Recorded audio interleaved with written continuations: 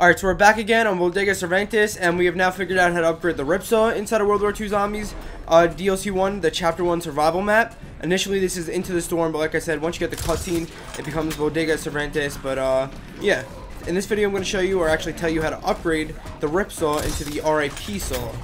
As you can see, outside this map, there's a bridge.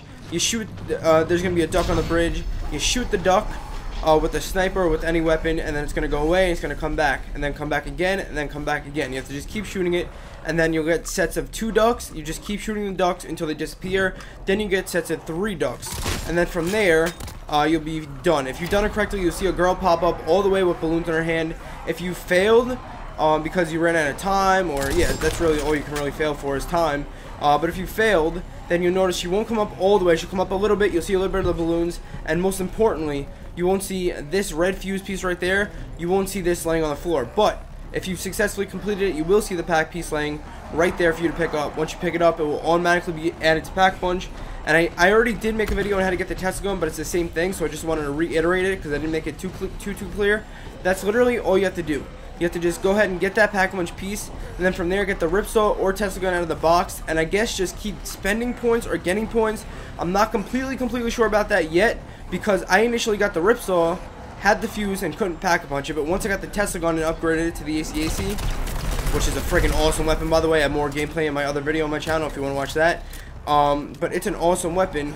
But once I got the Tesla gun, then I was able to get the Ripsaw back and then upgrade it. Like I couldn't upgrade the Ripsaw after getting the Tesla gun. So this makes me think that even though I can't double Pack Punch my weapon yet, like this PPSH, although I can't Pack Punch it, it makes me think that there's still hope for that. Maybe if I just keep still spending points, still spend some points, gain some points. I'm not really sure what triggers the Ripsaw to actually be able to be Pack Punched, but like I said, it wasn't able to be Pack Punched at the beginning of the game. Just wanted to give you guys a heads up. Just try spending points, try gaining points. I don't really know what it was, but once I got that Tesla gun, I was able to Pack Punch it. Then finally the Ripsaw, I was able to Pack Punch that as well. As you can see, it's got the Pack Punch camo on it. It's beautiful, and if I want to, I can buy back some ammo for it as well. This map, or the torture path in general, is freaking awesome, and there's still many Easter eggs to be unlocked. Pretty much this is the main one we're working on right now on each of the maps. On this map, it's pretty much like solved, and it should be for all the other maps because we found the way to get the battery or the pack punch fuse piece.